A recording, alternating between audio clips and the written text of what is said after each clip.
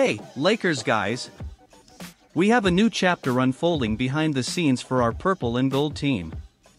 It looks like the Dennis Schroeder soap opera continues, and the twists are on fire. What happened? Schroeder was about to return home, but he chose a different route. If you are not yet subscribed, I invite you to leave your like and activate the bell to be notified whenever there is news. So, my friends, expectations were high to keep Schroeder on the Lakers, but it looks like things didn't go according to script. The guy wanted more prominence, a starring role, something the Lakers were unable to offer.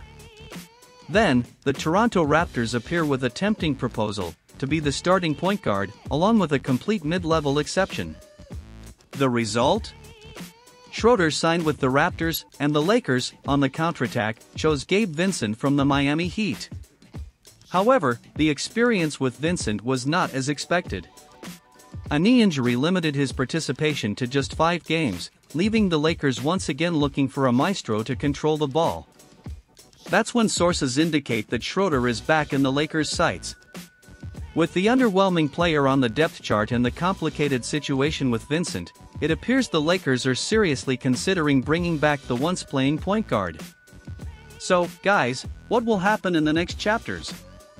Could Schroeder be the missing piece to our puzzle?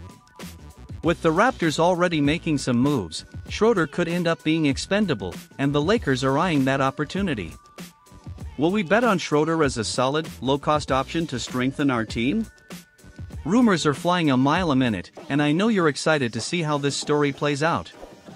Stay tuned, subscribe to the channel and turn on notifications, because the season promises strong emotions.